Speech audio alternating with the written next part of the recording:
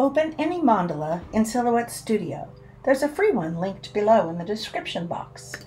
Open the trace panel and then select your trace area around the mandala.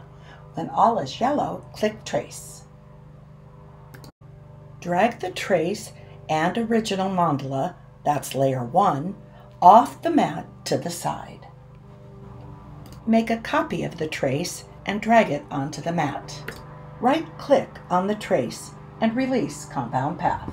Click away from the trace so that nothing is selected, and then select only the outside edge and pull off to the side to save for later.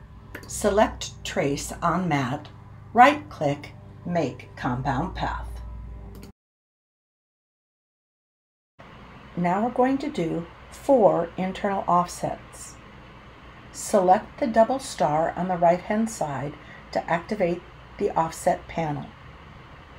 Once it's up, you're going to do 4 different internal offsets. Select your trace area. The first internal offset is going to be at 0.035. Then click Apply, and then drag the offset above the mat. Right-click on that offset and make Compound Path.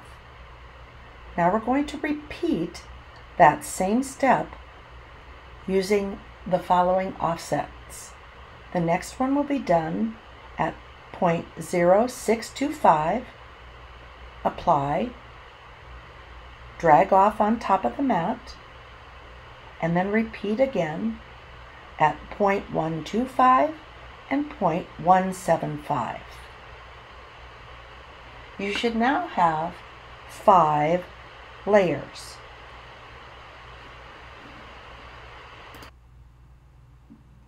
Remember that your first layer is your original mandala trace, so that makes a total of 5 separate layers.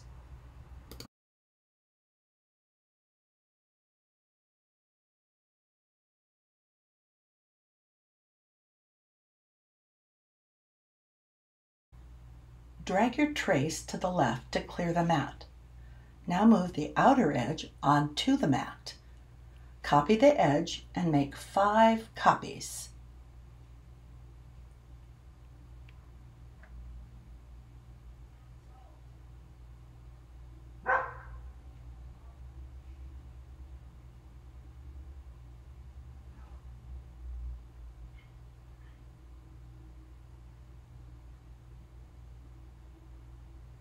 And then move the original edge back to the side.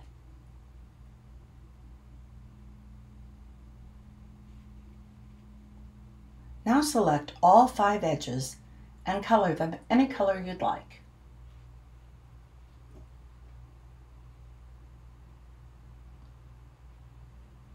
While they're still highlighted, select Send to Back for all of the edges.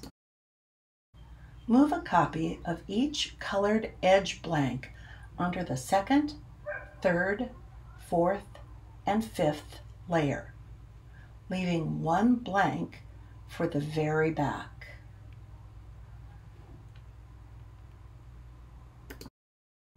Select each layer and the offset, and then click the Center button at the top. Do this for layers 2, 3, 4, and 5.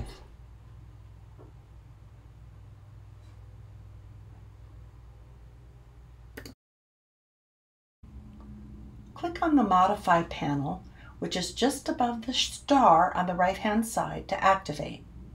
Select each layer and subtract.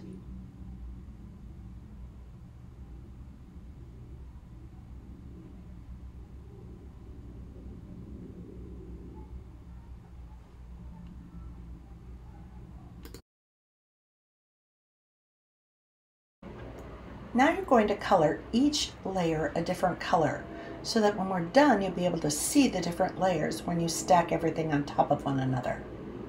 This includes the top layer, number 1. I left the blank at the back the same color I originally chose, and then lightened up each one as I went. Make sure to remember to include number 1 this time. Now to get rid of that annoying red edge, highlight 1 through 5 plus the blank back. Click on the top left of the line color and choose None. Now the fun part. Starting with the back layer, drag it onto the mat. Then click the next layer, number 5, and choose Bring to Front and put it on top of the back layer. Now choose number 4, Bring to Front, drag it on top of the other layers, and continue to do this until all are on top from back up to number 1.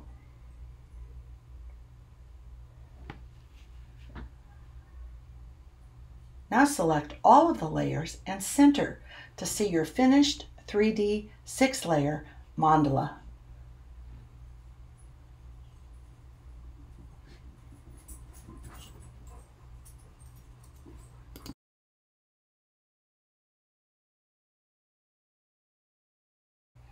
To print, drag the layers apart. Starting at the back, send it to the machine. Cut, remove the waste, and then turn the mat upside down. Mark the center top of each layer. Peel the cutting mat away from the design, and then you're done with that layer. Now you repeat for all of the rest of the layers. Cut, peel the mat away after marking the center top,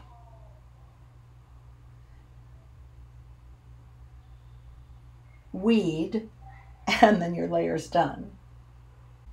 When you put your 3D mandala together with glue or foam spacers, remember to use those center markings that you put on each cut layer so that all the lines line up correctly as it was designed in the first place. Enjoy!